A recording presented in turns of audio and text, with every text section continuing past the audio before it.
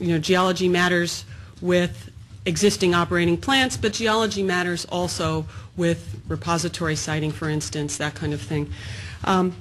But the back end of the fuel cycle is broader than that, and probably many of you are aware that we are now dealing with the waste confidence decision judgment and ruling out of the circuit court now at the NRC. And I'm not able to say a lot about this because it's an active adjudicatory matter, but let me just say that we know this is a pressing issue. It's a priority for us at the Commission. We are now at the Commission level looking at a staff document which is laying out some options for going forward. We will deal with that promptly, and we will have a plan to move forward quickly. So that's sort of where we're going with that, and there will be other issues that will come up as well.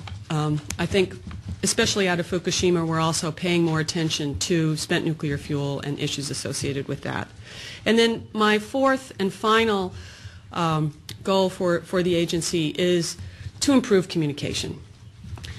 An agency like ours, an independent regulator, doesn't do well with the public and instill public confidence unless we communicate well.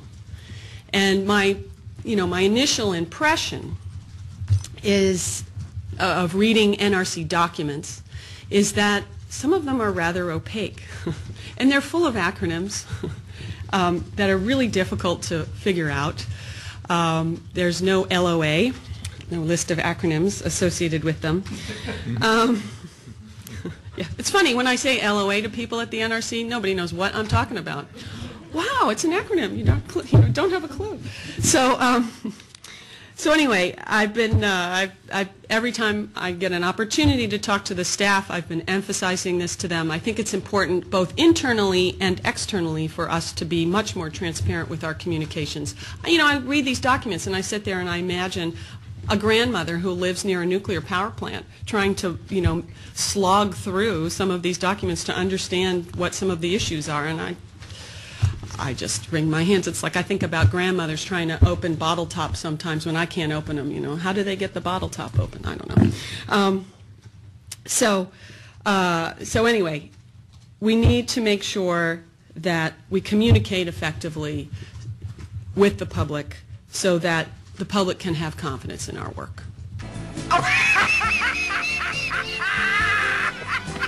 What's so funny now? I sometimes just think funny things. That's another very important area of focus for us. And there are a number of issues that will come up at plants, that have come up at plants. We will continue to maintain our focus on that. I've been very impressed with the staff at the NRC. They are a strong group of people, happy to debate the issues, and I'm convinced that their main goal is also ensuring public health and safety.